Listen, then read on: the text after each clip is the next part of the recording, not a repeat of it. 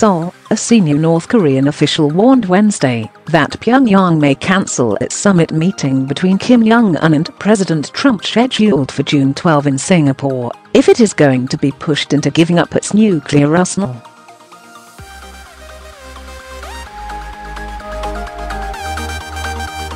If the Trump administration pressures Pyongyang to unilaterally abandon its nuclear weapons, North Korea would have to reconsider the summit, Vice Foreign Minister Kim Kye Gwan said in a statement carried by the official KCNA news agency.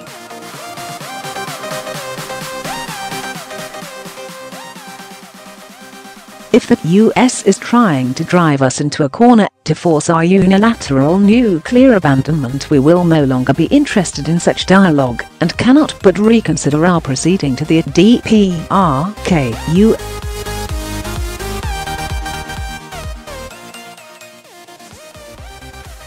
summit, he said. The Democratic People's Republic of Korea is the formal name of North Korea.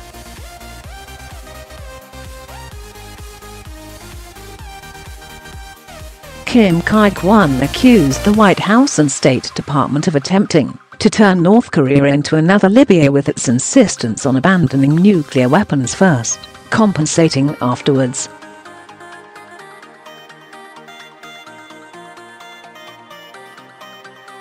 He called the approach an awfully sinister move to impose on our dignified state the destiny of Libya or Iraq, which had been collapsed due to yielding the whole of their country to big powers, and singled out Trump's hawkish national security advisor John Bolton for criticism.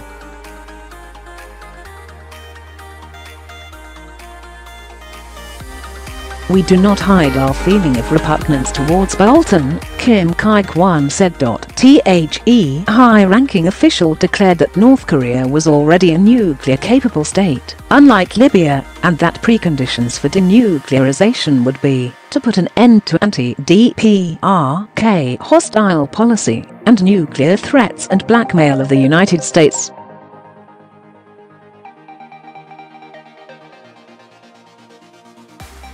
The news came hours after the North cancelled a high-level meeting with South Korean officials that was scheduled for Wednesday, citing a joint military exercise as the reason.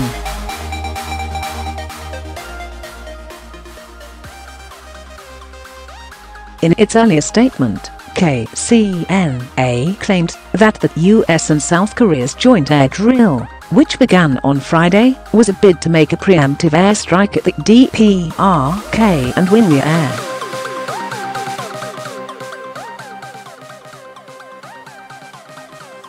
The statement called the drill an undisguised challenge to the Panmunjom Declaration signed by the two countries at the Inter-Korean summit held on April the 27th, and a deliberate military provocation to the trend of the favorably developing situation on the Korean peninsula.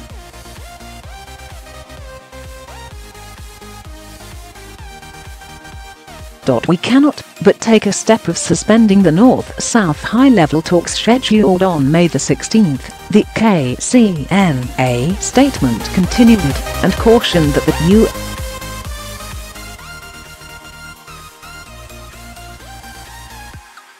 US will have to think twice about the fate of the DPRK-U.S. summit. The US and South Korea are currently undertaking their annual Max Thunder drills, which this year involve around 100 aircraft, including 8 F-22 stealth fighter jets.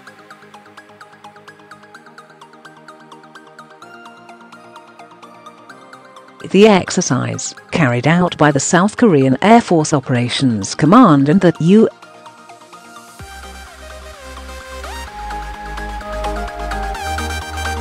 7th Air Force, has frequently been criticized by Pyongyang as a provocation. South Korea's defense ministry said Wednesday that the drills would continue as scheduled despite the protests from Pyongyang and their decision to cancel the high-level talks.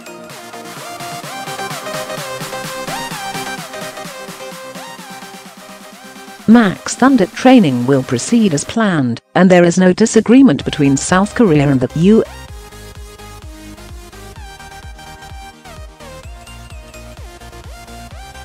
in this regard, read a statement from ministry spokeswoman Choi Hyun-soo.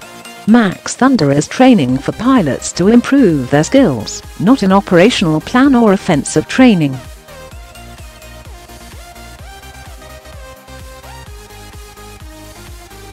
The exercise is scheduled to run through May 25. South Korea's Ministry of Unification, which deals with inter-Korean issues, expressed disappointment in Pyongyang's decision to cancel Wednesday's talks.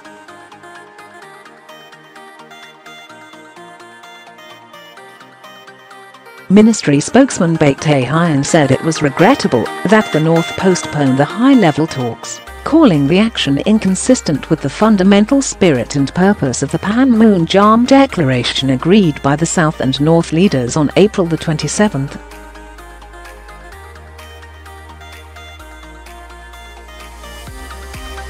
Inter-Korean talks must continue in order to discuss issues raised by the North, he said.